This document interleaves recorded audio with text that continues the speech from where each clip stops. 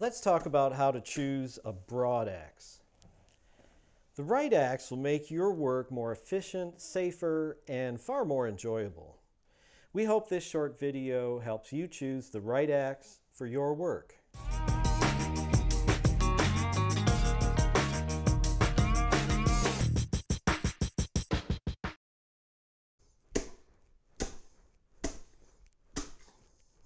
Broad axes and hatchets are traditional tools used to square up logs and small sections of logs for building timbers and carving blanks. If you've ever looked in an old building and admired the hand-hewn beams, chances are the surface you're admiring was produced with a broad axe. Their blades are very wide, that is to say broad, compared to other axes. Before we really get into it, let's define a few key concepts and terms. Imagine you're holding an axe with its sharp edge pointing away from your body, oriented like this. Now what we're going to be calling the right bevel, or the right side of the axe, faces the same direction as the right side of your body. What we're going to be calling the left bevel, or the left side of the axe, faces the same direction as the left side of your body. Now, general purpose axes have the same bevel on the right and the left side of their heads so that they are symmetrical. We call these axes double beveled. If you'd have a general purpose random axe in your garage or garden shed, chances are it's got a symmetrical head like this one. Axes like this are great for gardening, yard work, forestry, because their symmetrical head allows you to swing either from the left or from the right with predictable, consistent results. We're going to have more to say about that in a minute. The other key concept applies to broad axes. Most broad axes have one flat face and one beveled face. It's a little easier to see in profile. One flat face and one beveled face. Just like before, if we hold the axe with its sharp edge pointing away from the user, if we have a flat face on the right, bevel on the left, this is a left bevel axe. Flat face on the left, bevel on the right, this is a right bevel axe. I know this is dead simple, but it is the key concept in this video.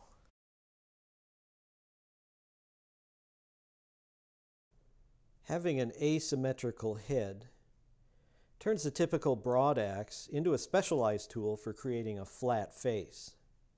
You can think of this flat back as akin to the flat back of a chisel, which is going to follow along a surface to allow you to do paring. Now you might make a few scoring cuts like this in order to help the blade get down to that surface.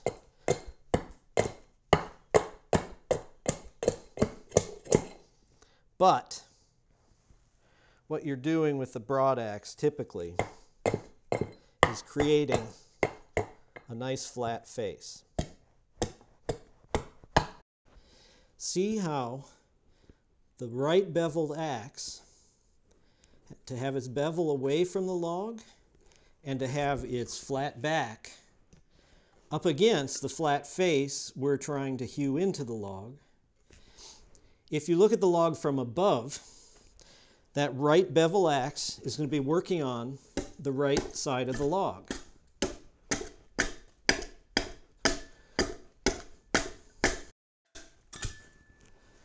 Now also notice, it doesn't matter whether I'm standing on the opposite side of the log the way I am now, or whether I'm straddling the log like now,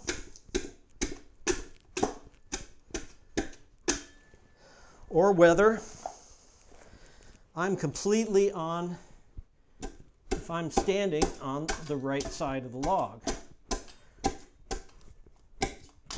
No matter where I'm standing, the axe is going to be working on the right side of the log viewed from above.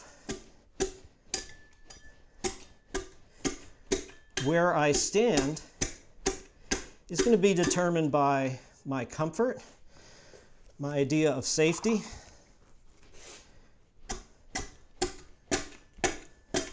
and ergonomics as far as the height of the log. For safety, what matters is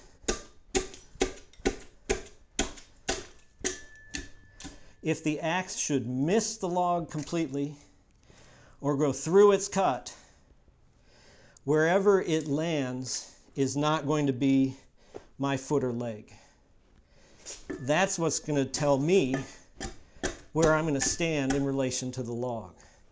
But as long as I'm using a right bevel axe, the axe is going to be working on the right side of the log viewed from above.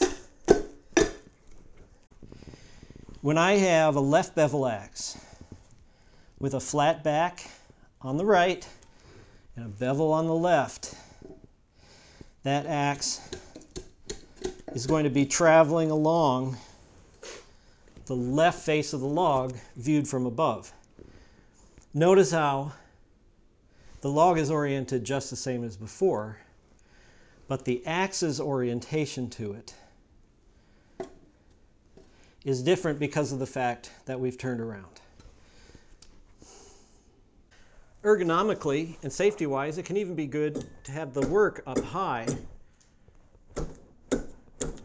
so that you can really pay close attention to where the flat plane is.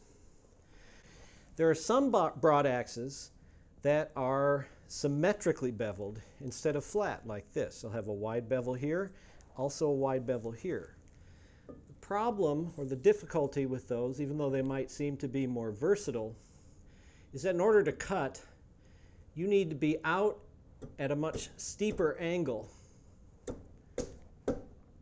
And you're moving in this direction, even though you want your chip to go that direction. So it takes more skill and practice to get a good job with a symmetrical broad axe. Some broad axes have the socket that receives the handle actually twisted away from the cutting edge. This means that when the cutting edge is flat against the log, the handle is actually canted away from the log in order to give your hands, your knuckles, clearance as you make the cut. Another way to get that same kind of clearance, if you make your own handle, is to make a handle with a bend or a turn to it.